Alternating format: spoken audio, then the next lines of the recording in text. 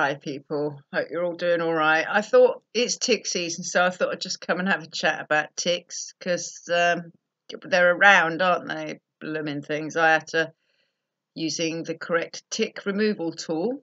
I had to remove one off of Zed's back yesterday. Now, though I'm loath to use chemicals on dogs, as everybody knows, I do use a spot on, but I don't use one of these modern day ones. Sorry, I'm just having coffee and biscuits because we're back from training. Um, I use Bob Martin Clear, and it says, they try to get you to buy it every month, but I find it works for at least 4 months. Okay. Apply to the back of the neck. Please don't put it near the base of the tail because your dog can lick down there. You want to put it only literally down the back of the neck so your dog cannot get at it. All right. But you all know that, don't you? I hope so. So anyway, yeah, found a tick. Now, eBay, Amazon, you can buy these little tools. Okay, I'll show you. There's a big one and a small one. These are tick removers. They're very small. You can bung them in your pocket. You have them all the time.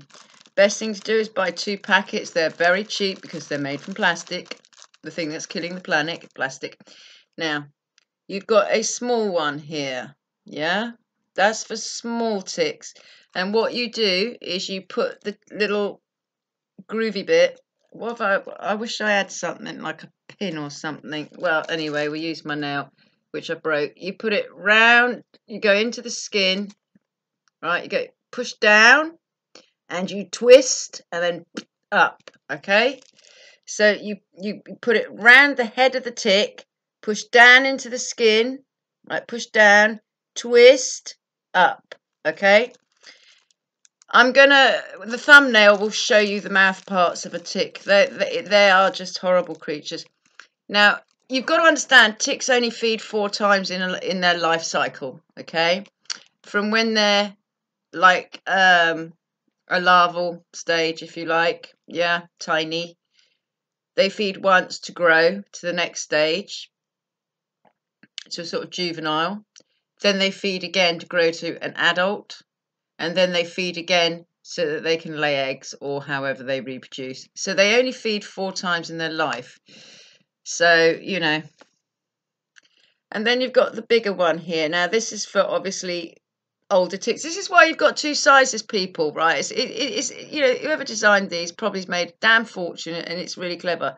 So, I'm trying to find it so you can see the difference in sizes, yeah?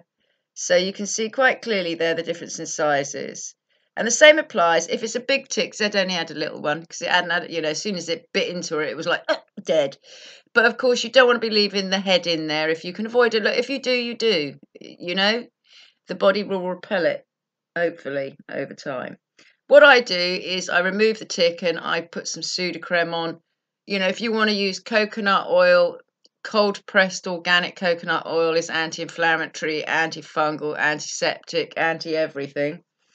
Just, so we don't get any kind of secondary infection, all right? I can't recommend these enough. I mean, look, it's hit and miss what kind of colour you're going to get, okay? I mean, I've got yellow. I bought some for Stuart as well. Okay, so please, you need to be feeling your dog all over. Put your hands into their fur. If, like I said, she's got a thick coat. Because when you brush them, you can kill the tick with a brush, but it's still got its mouth parts in there because what they do, because trust me, I've studied this and I've watched lots of nasty, because they're a member of the spider family, obviously, you all know that. Yeah, they got 8 legs, not 6. It's not an insect, it's a spider. So it's a little blood-sucking spider. And, they hang around on the tops of the grass, and as your dog brushes past, it picks it up. And they creep along and they find some skin, and then they've got each side of their mouth, they've got these things, and they pull the skin apart like this, and then they've got a tongue that comes out, and it's like harpoons. So is the mouth part going, it's got barbs going backwards like that all the way down the tongue, and I'm going to find a picture and use it as some thumbnail. And they stick that tongue in, and that's why it's so hard to get them out, because you're literally, and that's why it makes a kind of pop as you pull it out, and you'll get a little raised bump, is because you're actually having to cause quite a bit of damage by pulling it out.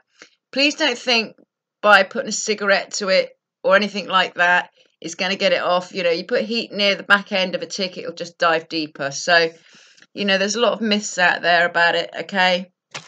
Tick tools, please. They're very cheap. You know, if you lose them, they are that cheap. I think that, what, they're 95 pence or something like that. They're really cheap, and that's with free P&P. You know, and look, to be honest, look into the life cycle of a tick, and you know, I know it's a horrible subject, but with Lyme disease and everything else that ticks can cause, you know, I mean, you can get deterrents that you can spray on your dog. You know, garlic is in the right dose.